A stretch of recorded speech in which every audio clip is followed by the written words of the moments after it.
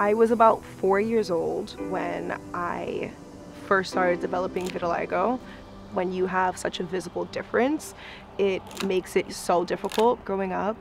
But I think I always had that bit of confidence from my mom and my grandmother, the woman that helped instill confidence into me as a little girl.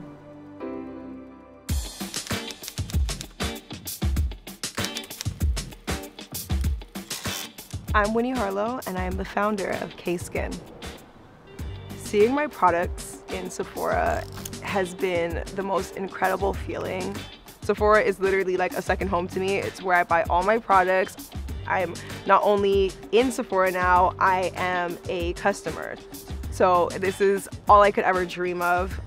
Because I have vitiligo, I've always had a relationship that was very strong to sunscreen and to skincare.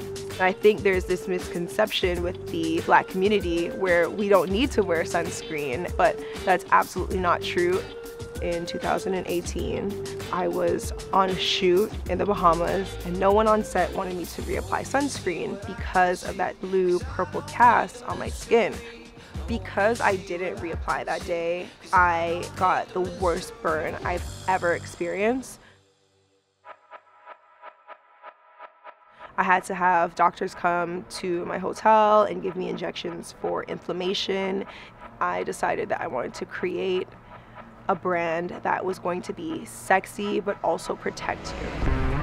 K-Skin is for everyone under the sun. It is ageless, it is genderless, it is for every skin tone, formulated with ingredients that are inspired from my Jamaican heritage.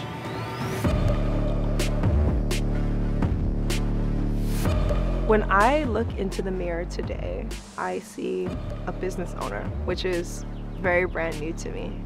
I see someone who has been a model for so many other people and is now evolving into a model for herself.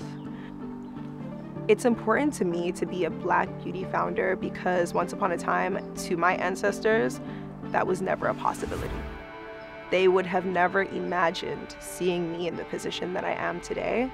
And just to know that they worked so hard to be able to allow me to not only have freedom, but surpass freedom and be able to accomplish amazing things in life makes me proud to be a Black woman owner.